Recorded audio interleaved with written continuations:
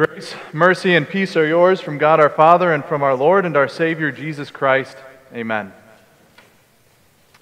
Back in 2018, AAA, the automotive and financial and other things that they do company, put out a study, and they were interested in learning the opinion of Americans of how comfortable they would be in riding in a fully self-driving car. And they had found some stats, and in fact, the opinion of people and the confidence and how comfortable they would be actually went down from previous years. And you can think back, that's kind of when all those accidents were starting to happen with self-driving cars. But that wasn't really the intriguing thing about this study. Sure, it helped them figure things out with that, but what came to light was this. In their study, as they were asking people about their comfortability in a self-driving car, they also asked people to rate themselves as a driver. And what do you think of yourself as a driver? And they found that 73% of Americans consider themselves an above-average driver. That's really intriguing, especially when you think about, as the study pointed, that 8 out of 10 accidents happen because of human error. And then you consider the math of what's going on. 73% consider themselves above average. So that means more than the average consider themselves to be above it. We really have a high opinion of ourselves driving, and perhaps you can understand that too in your own life. You might be thinking, I'm a pretty good driver. I'm not going to ask you to raise your hand if you think you are, but you know what it's like. You're driving down the road and you see someone and you look over as they're whipping by you doing 90 with the trailer on them and they're texting, and you think, how in the world could they possibly be doing something like that? They are going to kill us all. Or maybe you see that person who's got their face just dripping in ketchup and mustard as they're eating their burger and fries, and you're thinking, you're not really focused on the road, you're focused on eating. What is going on? I need to get away from that person as soon as possible. And as you do, kind of that smug attitude settles in of how I don't do that as I hit next and search for the next podcast to find on my phone, just as distracted as them. We have this overestimation of our abilities in driving, yes, but it also affects us in a lot of different ways. It affects us in our lives as we think about our relationships with people. I'm a pretty above average father or parent or brother or student or whatever it might be. We can do that. We can fall into that because that's the natural way of the world.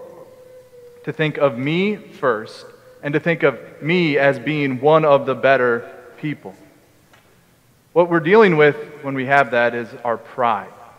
And today Jesus wants to address our pride and the danger of what pride is. And in doing so, he teaches us not the way of the world, but the way of how a Christian acts in the world. And a Christian acts, he says, with a humble attitude and unselfish actions. We're going to learn this as Jesus confronts some Pharisees about their pride and their arrogance, and then as he teaches them and us the way of the Christian. We read from Luke chapter 14, verses 1 and then 7 through 14. One Sabbath, when Jesus went to eat in the house of a prominent Pharisee, he was being carefully watched. When he, Jesus, noticed how the guests picked the places of honor at the table, he told them this parable. When someone invites you to a wedding feast, do not take the place of honor, for a person more distinguished than you may have been invited. If so, the host who invited both of you will come and say to you, give this person your seat. Then, humiliated, you will have to take the least important place. But when you are invited, take the lowest place, so that when your host comes, he will say to you, friend, move up to a better place. Then you will be honored in the presence of all the other guests. For all those who exalt themselves will be humbled, and those who humble themselves will be exalted. Then Jesus said to his host, when you give a luncheon or dinner, do not invite your friends, your brothers or sisters, your relatives, or your rich neighbors. If you do, they may invite you back, and so you will be repaid. But when you give a banquet, invite the poor, the crippled, the lame, the blind, and you will be blessed. Although they cannot repay you, you will be repaid at the resurrection of the righteous. This is the gospel of our Lord. Jesus was eating at a Pharisee's house, and he did this often. He ate with a lot of people, with sinners and tax collectors, but also the Pharisees. And the Pharisees invited him over this time, especially a prominent Pharisee, perhaps one of the guys on the Sanhedrin, the Jewish ruling committee, for a purpose. They were watching Jesus. They wanted to test him. They were always testing Jesus to see if he was who he said he was, or more specifically, as we know from reading the rest of the Gospels, to disprove who he said who he was. So once more, they were watching Jesus, watching him carefully, looking for an opportunity to try and disprove his claims as the Messiah, the Son of the living God, who had come here to save his people and to forgive the sins of the whole world. In the verses in between, verses 2 through 6, we see that test take place. And Jesus answered it and passed with flying colors, as Jesus always does. But the Pharisees at this banquet, as they were eating with this revered rabbi, the Son of God, our Savior, didn't realize that Jesus was watching them too. And Jesus was watching them as they were gathering around the table, as they were looking for the place of honor, that they could all sit in the most honorable, the most respected, the most prominent place, so that what? They could receive the praise and honor of everyone else, that they could feel good about themselves, that they are important, whether it's being included in the really good discussion or sitting next to someone who's really important. They wanted to be there. Jesus was watching them, and he needed to teach them about humility. And he needed to call out their pride, because that was something that plagued the Pharisees a lot. They thought they were pretty good. They thought that they deserved God's favor. They thought they deserved all that because A, they were the children of Abraham, descendant from Abraham, the Jewish people, God's chosen people, but also because they kept God's law so well. They were the ones, and they were respected in society, that you wanted to model your life off of if you were just an average person, because they kept the rules. They followed what God said, and they were respected for it. But they thought they deserved God's favor because of that. And they wanted and clamored for the honor and respect of people. You can see that especially as we go a few chapters later in the parable of the Pharisee and the tax collector. That's the parable Jesus was telling, where there's the Pharisee and he stands in front of the temple, and what does he say? I thank you, Lord, that I am not like one of these, proud, arrogant, thinking that he deserves the praise of people and the praise of God. And there in the corner is a tax collector that says, Lord, have mercy on me, a sinner. Even though that was a parable, it reflected the attitude that the Pharisees had, to seek the honor of people, to gain the most respectable place, to puff themselves up because they thought they were so good. So Jesus needed to call them to repentance and to teach them the way of a Christian. It's a humble way, a humble attitude. So he tells a parable, and it's pretty easy to go through. It's not too confusing. There's a banquet being thrown, and the guest chooses. He walks in. He's excited to be there at the wedding feast, and he sees the best spot, maybe right up by the head table, for a number of reasons. One, he knows he might sit by the bride and the groom, or the really important people, or the people connected to them, and that brings honor and prestige. And he's thinking, that's a great spot to be. So he sits down until the host has to come and say, no, that's not your spot. And in front of everybody, he has to stand up and walk to the least important spot, the shame, the humiliation. At first, it seems like Jesus is just teaching about party etiquette. Sit at the lowest place, right? Then your host will come and say, there's a better spot for you, move up, and there's great party etiquette. There's great banquet etiquette, right? But no, it's more than that. Jesus is trying to teach spiritual truths. This isn't just how we behave out in public. It's the attitude which we have in our hearts. And he says that with that last line. He says, the exalted, those who exalt themselves, will be humbled. And those who humble themselves will be exalted. Like I said, he wasn't just speaking about party etiquette. He was speaking spiritually, focusing on us and the Pharisees on our relationship with God. Like I said, the Pharisees, they thought they deserved God's favor. They exalted themselves. And what did they depend on? What they did. How good they were. Their pride, their arrogance, all that separated them from God, because that's what pride does. Pride is such a devious and dangerous little sin. It starts off small, but its roots go deep. And it can seem so innocent because you're not hurting anyone. You're thinking highly of yourself. But what it turns us away from is our realization of the need that we have of our Savior. like the Pharisees, we can think we're pretty good. We can puff ourselves up and depend on what we do. And I'm not just speaking about how good of drivers we are or how good of brothers or parents we are, but ultimately how we are as God's people. That temptation to be proud and to puff yourself up, to exalt yourself, can happen when you're sitting in the pew of a congregation. To think, I'm here, where's everyone else? And instead of thinking that out of concern, it's out of arrogance. It's out of exalting myself and making myself feel better because of it. Or when I serve in church or at school or in my home, wherever it might be, I can think, I'm doing this, look at how good I am, where's everyone else? And instead of thinking that out of concern or the joy of wanting to get more people involved, it's that puffing myself up. I'm one of the more above average Christians. Look at how good I am. That temptation to pride can separate us, because ultimately, what will it do? It makes us think we are better than who we are. It makes us think that we can depend on our own actions instead of Christ. That's why those words are important for us to hear. Those who exalt themselves will be humbled. Those who humble themselves will be exalted. What Jesus wants us to realize through His Word, through this call to repentance, is that we need to be humbled. We need to recognize who we are. And we do that each and every Sunday as we confess our sins, that we are not worthy of God's favor. We are not worthy of eternal life. What we are worthy of, though, is condemnation, punishment in hell. We are sinners who deserve God's wrath. We are nothing but beggars. All we can do is hold out our hand and hope. But the good news is, that's why Jesus came. Because what God wants us to realize is that we must depend on what God has done for us. And what God did for us was sending His Son, Jesus, to take our place. Jesus had the praise of angels. He was in heaven. He had the most angelic choirs singing to Him all the time. He had everything He needed and everything He needs right there in heaven with Him. And yet He left it. He left it all to come save us.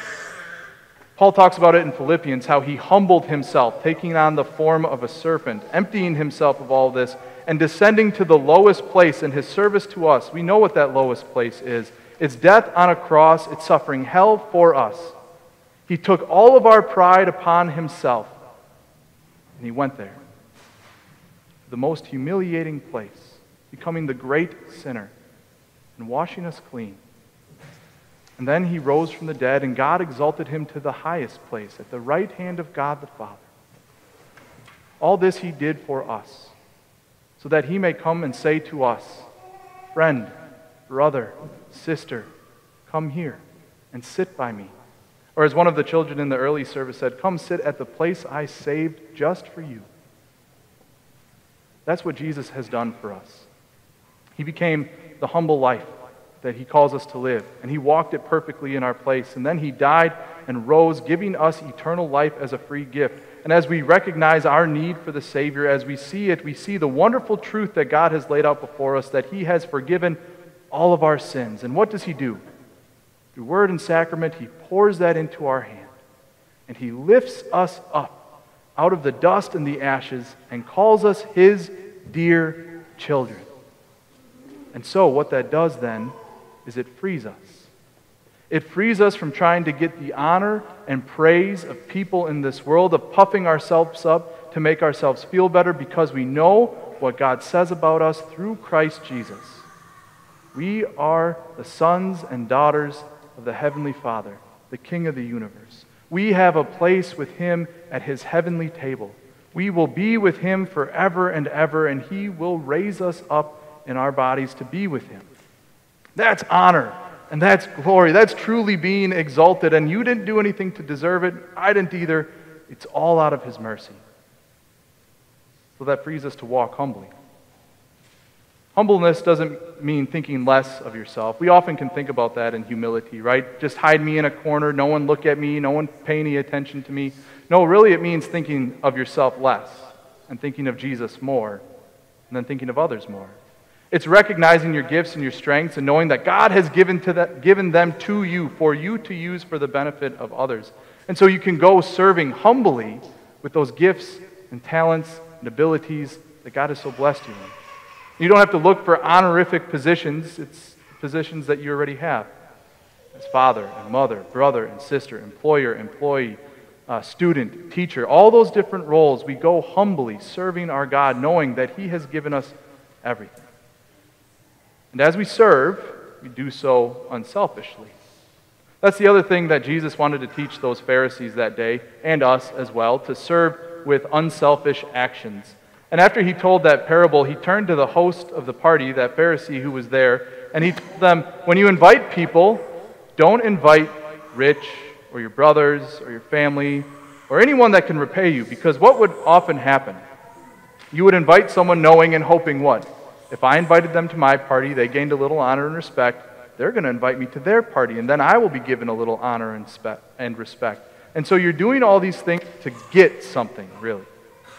Jesus wanted them to see that we give unselfishly. We act unselfishly, not looking to get anything back. And so He told the Pharisee and us to invite those who can't repay you. And why? Because we know what we get at the resurrection of the righteous. We get eternal life. This is a good thing to be reminded of, because we all need to be reminded to act unselfishly. Knowing that we have everything already in Christ. And it's something that needs to be taught from the earliest of ages, and even as we are adults too. I was reminded of this truth that being unselfish is something unnatural to us. We're very selfish all the time. I was reminded of this a couple weeks ago. The daycare at which Carter's at, they send us updates. They give like little lessons and pictures and things that they were doing. And he's 9 months, right? And they were already starting to teach them how to share. Whether or not they can comprehend that's a different story. But it was kind of neat to see, oh good, they're teaching them this. But then they sent the picture, and I remember texting Mari, I'm glad that they're teaching him this, but that sure doesn't look like Carter sharing. It definitely looks like Carter reaching for the ball to try and grab it himself, right? We laugh at that. It's kind of cute. It's kind of funny to think about how that is, but we do that all the time. That's how we are by nature, to reach and grab to make sure that we get something out of every exchange. But when we have Christ, we don't have to do that. We can serve unselfishly, not trying to get something in return, but simply to give, just as Christ has so given everything to us. We don't have to try and be repaid in this world, because we know what we will be getting in heaven, which is eternal life with our God at His mercy and freely as a gift. So that frees us again from trying to clamor and grab and make sure that we are always repaid in this world. We don't have to be, because we know what Christ gives us. So as we invite people to our homes, we do so with the joy of knowing just to simply do it. As we help people in the stores or at work or in school, wherever it may be, we again do so with the joy of knowing that we can just do this out of love for Christ. And as we do so, perhaps we will be repaid one day. We're not getting heaven as a free gift or as a reward for what we have done. We get it as a free gift. But what might happen when we get to heaven? There's one of those people that we invited, that came to our house, came to our church, that we helped, that we brought into contact with Christ through our actions and through our words. And what might they say when we get to heaven at the resurrection of the righteous? Thank you for bringing me Jesus. You shared Him with me, and through your words that Jesus spoke through you, now I have faith because Christ worked faith in my heart. What a reward that will be, a repayment to see that Jesus used us through our humble attitudes, our unselfish actions, that He worked in us to bring that good news to other people. So walk the way of the Christian, that humble attitude, humbly knowing that God will call you by name at the last day and sit you by His side. Walk with unselfish actions, knowing that you have everything you already need, possibly could want or imagine in your Savior Jesus. Walk the way of the Christian until that resurrection of the righteous, when He says, friend, come up here and sit by my side. Amen.